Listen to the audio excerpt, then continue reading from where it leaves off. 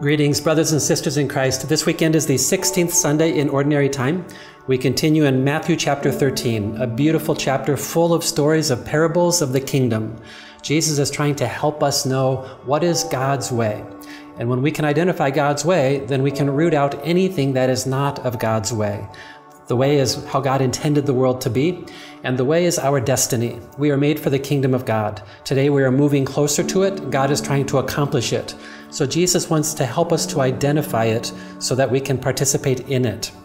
First of all, the kingdom of heaven is likened to a man who sowed good seed in his soil, but then at night an enemy came in and sowed weeds, and they didn't discover that until it had grown up. So then the servants came and said, "Should we pull out the weeds?" And the master said, "No, if you do that, you might pull out the wheat also." So what does that mean? God allows there to be weeds among the wheat. God allows there to be evil in the presence of God's reign, in the presence of our life here on earth. Why does God do that? It's a deep question. And the simple and spiritual answer is that God allows everything to happen for our salvation.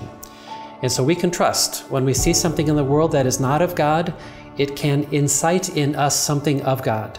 So if I see something unjust, I can act justly. If I see a lack of caring, I can be a more caring person. If I see something that needs truth spoken to it, I can do that. So somehow the presence of evil and brokenness, the presence of incompleteness, can awaken in us something of God.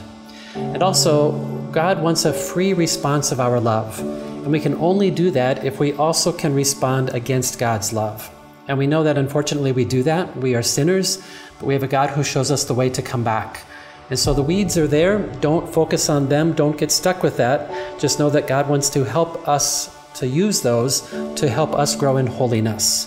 So think of something in your life with which you are struggling. How can you ask God to make that a strength for you instead?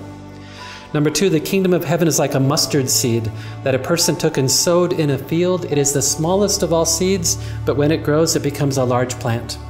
We have a God who likes the small, the least of the littlest, those things that don't get noticed. Our culture is big and bold and beautiful, and God says, no, my reign is small.